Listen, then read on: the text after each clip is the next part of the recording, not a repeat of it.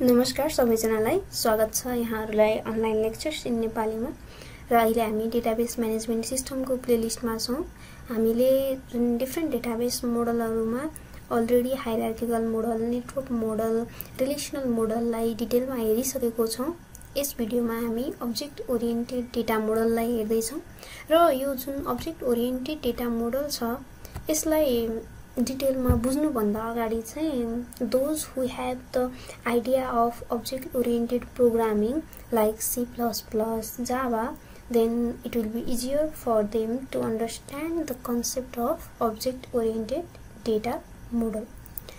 तर यदि कसैलाई त्यो आइडिया छैन भने चाहिँ उनीहरुको लागि it will be hard to understand object oriented data model किनकि यहाँ different terms like class, object, inheritance यस्तो नयाँ टर्म्सहरु युज हुन्छ जुन हामीले डेटाबेसकै केसमा चाहिँ प्रिभियस भिडियोजहरुमा प्रिभियस लेक्चर्सहरुमा युज गरेको छैनौं। In case of object oriented data model जुन छ both data and their relationship are अर्गनाइज्ड अथवा content in a single structure जुन रिलेशनशिप पनि एन्ड डेटा पनि सिंगल एउटा स्ट्रक्चरमा कन्टेन गरिएको हुन्छ त्यसलाई चाहिँ हामी अब्जेक्ट भनेर भनिन्छ। यसमा हामीले different components of object oriented data model भन्यौ भने हामीसँग क्लास, अब्जेक्ट, त्यसपछि गएर attribute, methods and then inheritance यस्तो डिफरेन्ट कम्पोनेन्ट्सहरु चाहिँ हुन्छ अब्जेक्ट ओरिएन्टेड डेटा मोडलको। जहाँ क्लास भनेको के हो भने collection of similar object with shared structure भनेको सिमिलर अब्जेक्टहरु जुन अब्जेक्टहरु जसको एट्रिब्युट अथवा प्रोपर्टी जसको बिहेभियर सेम हुन्छ त्यस्तो अब्जेक्टहरुको कलेक्सनलाई क्लास भनिन्छ। भनेको यो एकदमै धेरै एन्टिटी चाहिँ यसले कन्टेन गर्छ जसको के हुन्छ एउटा बिहेभियर अथवा प्रोपर्टी त्यसको फिचर्स चाहिँ सिमिलर हुन्छ। लाइक एउटा क्लास हामीले पर्सन भनेर डिफाइन गर्यौ भने यो पर्सनमा प्रत्येक पर्सन भनेको प्रत्येक मान्छेमा के सिमिलर हुन्छ नेम देन गएर उसको एज होला उसको अब एज भन्नेबित्तिकै अब बर्थ डेट पनि अब एज बर्थ डेट रिलेट नै भयो हाम्रो भनेको प्रत्येक पर्सनको यो नेम एन्ड एज त अब्भियसली हुन्छ नै। अब जुन नेम एन्ड एज छ त्यो चाहिँ फेरि के हो भने प्रत्येक मान्छेको चाहिँ आफ्नो आफ्नो नेम र एज हुन्छ त्यही भएर प्रत्येक अब्जेक्टको एउटा जुन सेपरेट उस हुन्छ अथवा कुनै पनि क्लासको एउटा चाहिँ के हुन्छ जुन फिचर हुन्छ त्यो अब्जेक्टले कन्टेन गरेको फिचर सिमिलर फिचर्स त्यसलाई चाहिँ हामी के भनिन्छ एट्रिब्युट भनिन्छ।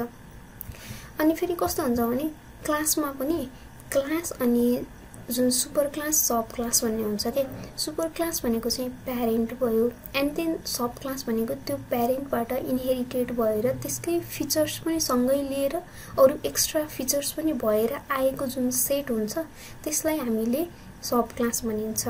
भनेको पर्सन भयो यो पर्सन भनेको एउटा क्लास हो जसको चाहिँ एट्रिब्युट भनेको जसको प्रोपर्टी के छ प्रत्येक मानिसको चाहिँ एउटा सिंगल मान्छे चाहिँ अब्जेक्ट हो तर त्यो एकदम हजारौं मान्छे अब जति पनि अनलिमिटेड मान्छे छन् उनीहरुको कलेक्सन चाहिँ के भयो त्यो एउटा क्लास भयो। उनीहरु सबैलाई इन्डिकेट गर्ने चाहिँ प्रत्येक मानिसको नेम र एज हुन्छ यो के भयो यो नेम एज भन्ने कुरा चाहिँ एट्रिब्युट भयो।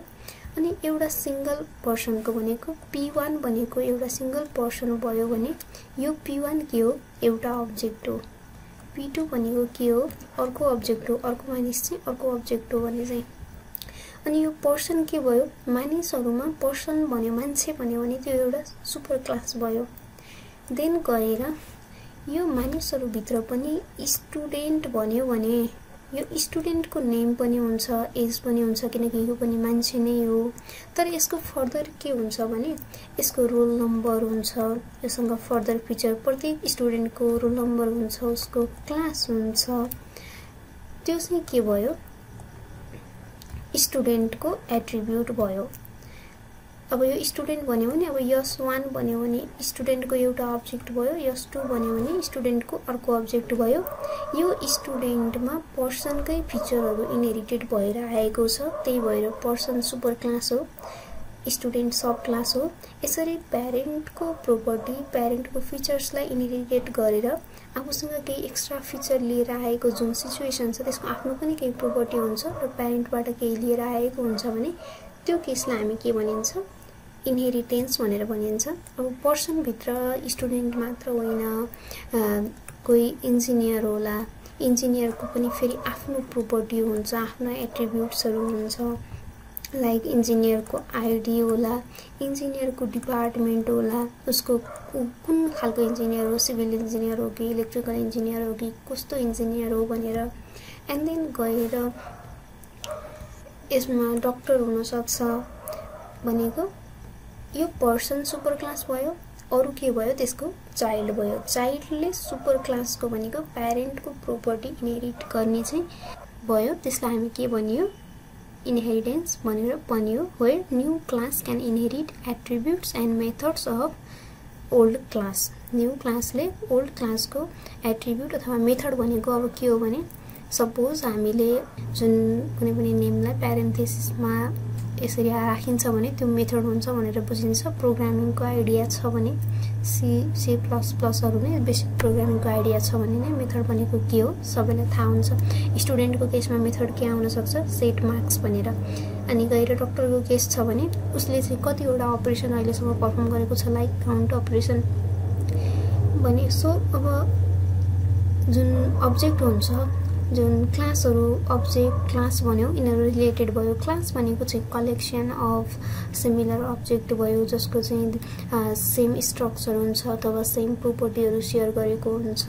देन अब्जेक्ट भनेको चाहिँ इन्स्टेन्स अफ अ क्लास भयो, क्लासको चाहिँ एउटा सानो पार्ट भयो एउटा। लाइक अब instance of student, instance of engineer, स्टुडेन्टभित्रको Ram भन्यो भने, राम भन्ने स्टुडेन्ट छ भने त्यो एउटा अब्जेक्ट भयो कि। एन्ड देन एट्रिब्युट भन्यो भने चाहिँ हामीले के बुझ्यौँ, प्रोपर्टी अफ अब्जेक्ट। राम भन्ने एउटा अब्जेक्ट हो।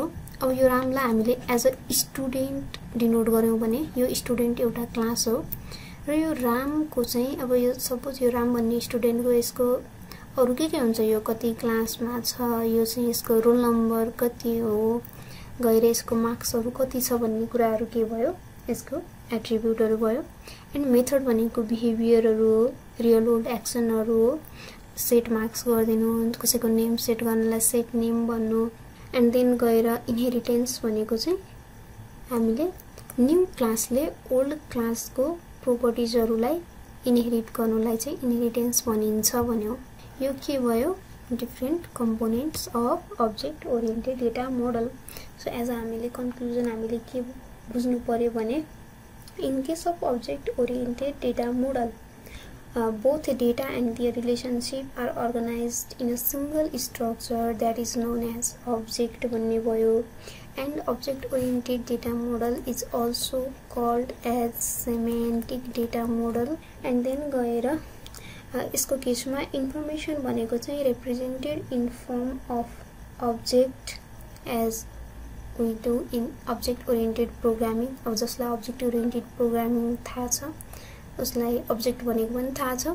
एन्ड किन object oriented data model आयो भन्ने कुरा गर्ने हो भने, by using relational data model real world प्रब्लमहरू सबै चाहिँ represent गर्न एकदमै कम्प्लेक्स हुन सक्छ। त्यही भएर object oriented data model came into existence भयो। यसको एडभान्टेज डिसएडभान्टेजको कुरा हेर्ने हो भने, एडभान्टेजमा चाहिँ अब यो जुन अब्जेक्ट ओरिएन्टेड प्रोग्रामिङको जुन चाहिँ बेनिफिट्सहरू हुन्छ त्यो पनि अब्जेक्ट ओरिएन्टेड डेटा मोडलको बेनिफिट हुन्छ।